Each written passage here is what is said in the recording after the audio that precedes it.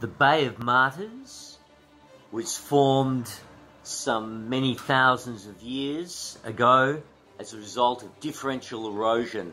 The limestone was weaker and was penetrated by the waves, and gradually the beach receded. This is the Bay of Islands, which lies on the shipwreck coast, typical of all the features that you would find along this section of the Victorian coastline.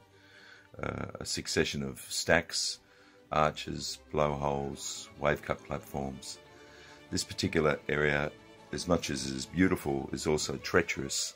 In the early days of Victorian settlement, this area claimed more immigrant ships that came out from Europe, particularly during the gold rush days, than any other section of the Australian coastline.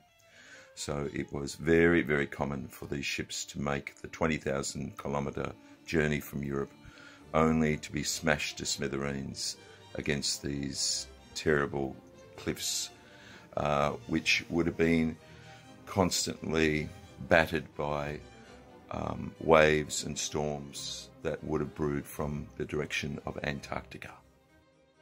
This is London Arch, formerly known as London Bridge. When I was a young boy, I would have been able to walk to the end of that headland, which is currently at one point of the arch, because the gap that you can see between the arch and the existing headland used to be a former arch itself. In other words, this bridge used to contain two arches, but sometime around 30 years ago, one of those arches collapsed. Hence the reason why it is no longer London Bridge, but now London Arch. And it has fallen victim to the incredible power of the waves which blow from the Southern Ocean. In that direction, you will be able to see Antarctica.